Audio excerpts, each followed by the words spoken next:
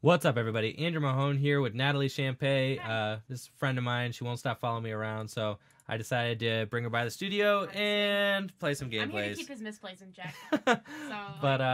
Yeah. So, anyways, Natalie, she's pretty good. She's actually really good. She's she's like pretty much my only testing partner right now for Pokemon cards. So she's like the one that I go to test with before like big tournaments and stuff like that.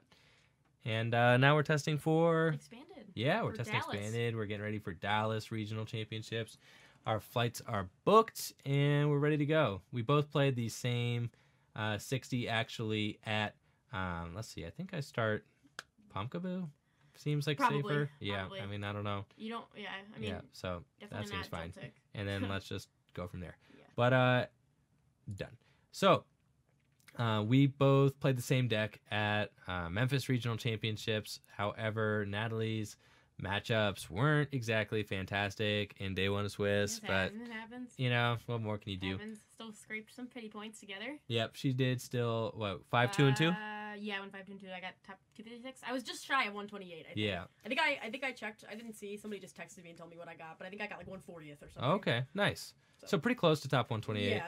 Yeah. I get Gets Us Oh! turn 1. That actually helped. Yeah, that did help. That was great. Like, the turn 1 Gets Us to a That Nightmarch guy, deck. Now he's got 4 cards in hand. I know. Doesn't even have an eel. Oh, he does have it. Okay, nice. This was very good. Looks like I'm playing against Raikou Eels. Cool. I imagine that my opponent's probably playing Carrion or something like that. That might have just ruined it. He might not even have anything anymore now so at this point. this is awesome. Oh, I yeah, am going to be good. playing the Marsh out. I mean, at this point now, hindsight is 2020. You know, I should have. Let's see. You wouldn't have known. I'm gonna Guzma, dude. I'm gonna Guzma up that Joltik. You think I got it? Oh yeah, you definitely got this. I think I got it. All right, we're gonna Guzma up the Joltik. Absolutely. And just go The for there. Joltik? Oh The yeah. Dynamo. The Dynamo. That's what I mean. And we're gonna set up for 6. All right, let's get it. Battle compressor, and this thing's dead. All right. So we are testing for. Oh, we're good. We got it. We got it. We're cool. Yep. Gotta Ultra Vault away. Yep. Ultra Vault away. These guys here, and we're in. Shaman. And we're gonna get a Zorua. So let's just do that. So we could set up. You know. No. Oh, and they're out. No. Let's just do another one while we're here. All right, fine. We'll roll one more. So we were about to just whop my opponent there, and they decided they didn't want to play that game anymore. But we'll just keep things rolling here. Try another one. Another game. We're testing for expanded format now. Nightmarch is just a super good deck. I mean, this deck's totally busted. Loves Nightmarch. I do love Nightmarch. I mean, I'm not gonna lie. It's just so good though. And this is Azul's list that we're playing with, the list he used to win San Jose Regionals. And it's just such a good deck. It's so aggressive. I mean, you can see there, you just getting turn 1 knockouts, things like that. Having the option to use Zoroark GX just really takes Nightmarch to another level in expanded format. Just being so resilient to cards like Carrion and even just item lock. Like, you could still draw cards under item lock now. Right. Like, that's a huge thing too.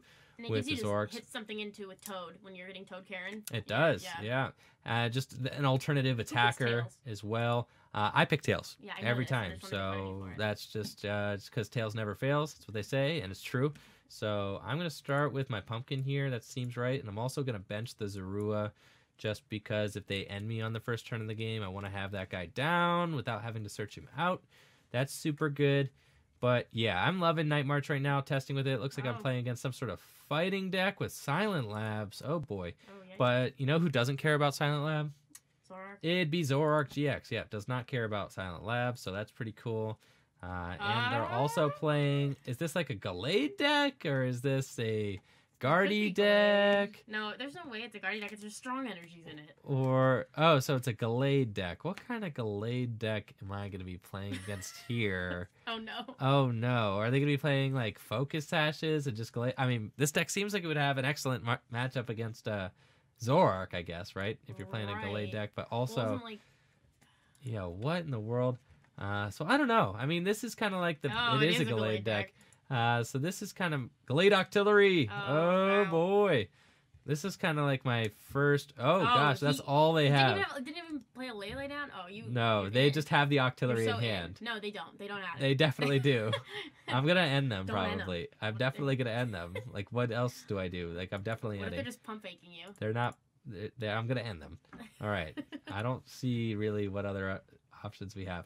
I feel like I should not get out these Zoroarks. Like, I wouldn't get I would at least leave the one on the bench, but not. Yeah. Okay, so then get like a Ultra Ball here. think I just get another Pumpkaboo or something. Yeah, you can. But how many Nightmarches do I have in deck? I have 3. And I'm trying to knock out a Ralts turn 1. I think let's just go for broke knocking out this Ralts turn 1. If I knock out this Ralts turn 1, then what are they going to do? What are you going to do with that? Are you going to Dowsing Machine for, like, something back? Yeah, we're going to Dowsing Machine for the Ultra Ball back. Yeah. Ultra Ball away the end and the... Yep, Yeah, okay. Yeah, let's do that. Yeah, So that's fine. let's get a Lampent. Yeah. Okay. And then let's Dowsing Machine the N and the Lampent away, get the Ultra Ball, and then we're just going to set up for 4, and then now we have like a pretty good hand to set up into. And we still have the Versus Seeker in hand too. So this way, I think we've decided we're just going to go aggressive. Oh yeah, this is good. So now we can Ultra Ball away the Sycamore and the Lele, and we could go get... no, I don't think. I think I'm just going to get something like a Joltik, and then discard that. Right. And Battle Compressor, a couple other cards away, and then Sycamore. And yeah, so let's Battle Compressor. Let's see, how many DC do I have in deck? I have 4, so that's good. Yeah. I can Battle Compressor away Guzma, Ghetsis, or just some Nightmarchers. Probably some Nightmarchers. Let's send, I don't know, a couple Joltiks. Both Joltik, and then... and then like maybe a supporter, one-off supporter like a Guzma Teammates, or Lysander. He's not knocking me out next turn, so I think I want to go for Guzma just so I have it. And then let's just Versus Seeker for the Sycamore. Don't forget to put our Stadium down, and hopefully we hit a double colorless energy. So let's see what we got. All right, so here we go, and we do not have our double colorless energy yet. So we're gonna keep grinding as Nightmarch has been known to do. I think I'm gonna put that Pumpkaboo down there. I'm gonna Ultra Ball away the special charge on the Ghetsis. Yeah, and then we're gonna set up for 4. I don't think I'm going to get anything with that Ultra Ball.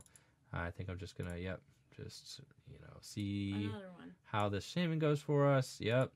And let's go get 4 new cards. And we got Double Puzzle and the Battle Compressor. So we can actually get the DC that way. Yeah. So let's just do that. We're going to chuck a double colorless way. Energy. It's definitely an interesting way. Interesting. Uh-huh. And then what other cards do I want? Yes, definitely. I want a Lysander in their discard too. You do the other Battle Compressor at this point. And you don't even need that, really. but what if they play Karen? So like I'm just gonna keep that in deck, and probably going to ditch. I don't know. Yeah, we're just gonna keep it at that for now. Yep, that's fine. Probably that Choice Band. I feel like they don't play any. A Gallade Octillery, I don't think it actually. Probably don't play any EXs or GXs. So let's just double puzzle, and we're gonna go get the DC. I discarded DC, right? Yes. Yeah, DC. And then we're probably also going to get just a Versus Seeker. I feel like that way, next turn, that means I could just Lysander. Yep. And then continue drawing with, Zoroark. So that's just going to be the game plan here. Knockout on my opponent's Pokemon. We've got a turn 1, 240 damage. That's super nuts. And we've got a Battle Compressor in our hand. All they've got's a Remoraid. I gotta assume that they're going to be drawing Octillery. They got Octillery in hand or something like that. If they waited that whole turn and they're just going to end up like just losing here, like I don't really know. Yeah.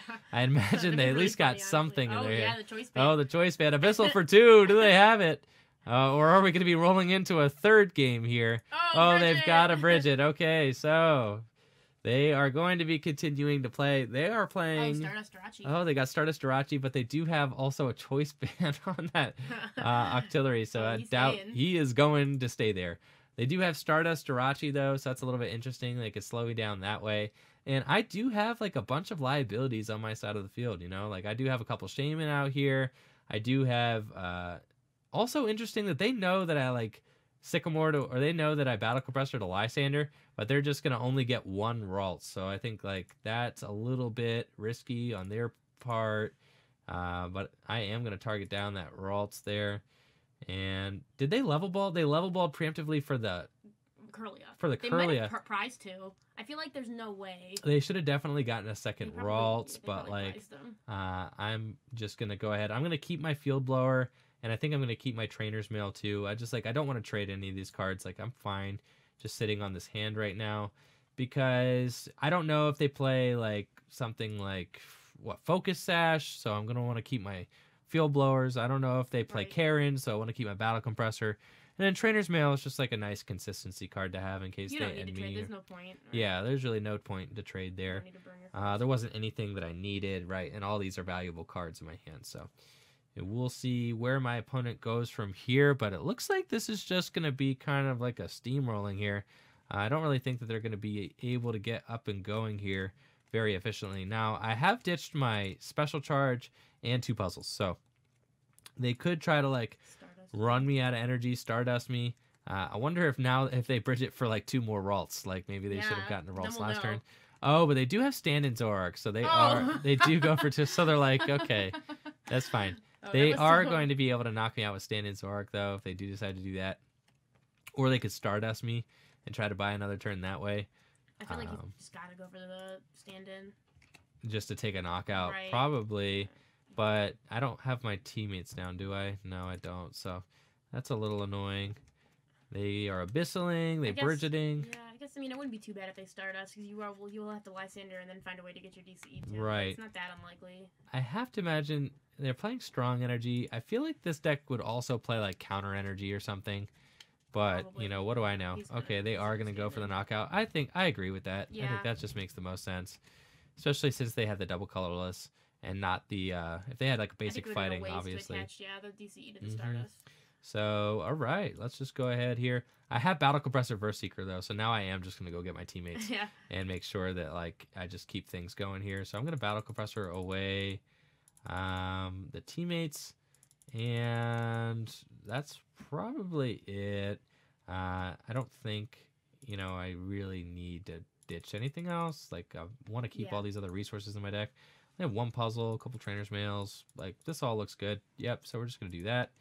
And then I am going to bench this other Pumpkaboo here. I am doing enough damage, right? Yeah, 4, 5, 6, 7. All right, good. Just, you know, had to make sure. Yeah, I was about to say that, but I was like, no, there's no way. There's not a lot left. Right, and then let's just teammates take care of this thing. And, you know, I could trade. Let's get a Zorua and the DCE. So that way I just set up my other Zoroark. Sure. You know, and that way I could put the other Zorua down. And I would kind of make myself like a little end proof there in case my opponent decides to start ending me. Again, I don't think I need to trade anything. I could trade this Trainer's Mail just to kind of like buff up my hand a little bit. But, you know, the Trainer's Mail allowed me to look at more cards ultimately. I could trade this Floatstone, but I'd probably hold all that. I think I'm good with it. Yeah. Make it as good as possible if you get end. Exactly. However many cards. Exactly. So take another knockout there, and you can see this Nightmarch machine is just doing exactly what it needs to do. It's very consistent deck. Nightmarch just so good in expanded format, and it has just so many different options available to it. This Gallade deck, you know, a little interesting. You know, I did play against one of these actually at Memphis. I played against like a Gallade toolbox deck. Kevin played that too. Yeah, one of our friends, Kevin Baxter, played it as well. I played against Cody Walensky playing it. He's the guy who got second at Worlds with Greninja, in 2016? Yeah. So, yeah. So I played against him playing it as well. But this deck that I'm playing against right here looks like it's more like a straightforward Gallade deck. I don't know that there are, you know, the counter things going on. Yeah. Yeah, maybe Gallade Zoroark, but I'm not seeing any of the counter energy or anything like that. Okay, so let's, we trade first. So let's trade the Shaman. And then, so we get to see 2 new cards, and then we'll get to see the next, and we got the Ultra Ball, so I could trade for another, I could trade more. I also have a Sycamore in my hand, but I'm just looking for a double colorless energy, so let's see. I think at this point, I can get rid of, the Hex and the Floatstone. Yeah, you need to find a Lysander to get around Stardust. Oh, right, I need to find a Lysander or a Guzma, you're right. Yeah. So I gotta find that. Thank you. You're welcome. I probably, I guess don't attack into that. Yeah, no. Don't do that. All right. So I think we need to trade, the Field Blower probably. Yeah. So let's trade. How many Verse Seeker do you have left? Well, at this point I have to trade. Yeah. So no, I know. I was just wondering. Let's trade. I need to find a DCE. Oh, yeah. And a Verse Seeker. All right. So I know that I don't have Dowsing Machine or another puzzle in my deck, though. That's the only one. So I think I might just need to wait a turn. Like, ultimately, that wouldn't really bother me. I think, because I want to keep the Versus Seeker. I don't have any other puzzles in deck. You know, I don't have DC. Yeah, I would sit on that because then they can't Stardust again. Right. So you'll have an option. Yeah, I think I just chill a little bit. Like I could. Yeah, no, because I have to Guzma, so I can't. I'm just stuck. Yep. So I have to just pass. That's fine. That's fine. So they got me with Stardust. They're gonna get 2 Gallades out next turn, but that's fine. It's not really a big deal. Like I can take knockouts with Zoroarks, but they know, you know, that I am down a Dowsing Machine. At this point, 2 double colorless energy, a Dowsing Machine, and 2 puzzles. And my special charge. So like I am actually in danger of running out of resources in this matchup. So that's why, you know, it's actually very important that I kind of just chill there and not, you know, not try to burn things. Because if I ditch that puzzle, like it's pretty much over. Because then I just have 2 double colorless energy left, and they could just, you know, knock out both those double colorless energy, and then I'm done. So I do need to be a little bit careful. Their Gallade will be able to take knockouts on these Zoroarks. Like if they could actually get, you know. Oh, and they play Focus Sash. No, see? Oh, no. I should have kept that Field Blower. Oh, this is fine. So they are playing Focus Sash. I thought that maybe they were playing Focus Sash, but I thought that their start was so slow that I would be able to just like kind of wipe them off the board. But they were able to kind of slow me down with Stardust. This is a weird spot, but I can just Sky Return. Yeah. You know, so like I will just Sky Return into the Focus Sash thing here. I do need to that will prevent another Stardust. If I could get a puzzle out of my prizes here. Oh, they are just gonna Stardust again though. Yeah. That's fine. Okay, because I need to get the other puzzle out. Oh, there's the double colorless, so that's fine. Yeah. So I think I just trade the Sycamore. Like I'm not gonna end up using that Sycamore. Right, you only have 10 cards in deck too. Exactly. So I'm just gonna trade. Get my hand up. Yep, that's fine. And then we're just gonna go ahead. Do I Guzma? No, I shouldn't Guzma. I should just save my resources. We're just gonna knock out this annoying Starduster here. Right. And hopefully we draw into one of our puzzles off of this knockout. Here, let's get it. Get it. Oh, yes. Yeah. So that's good.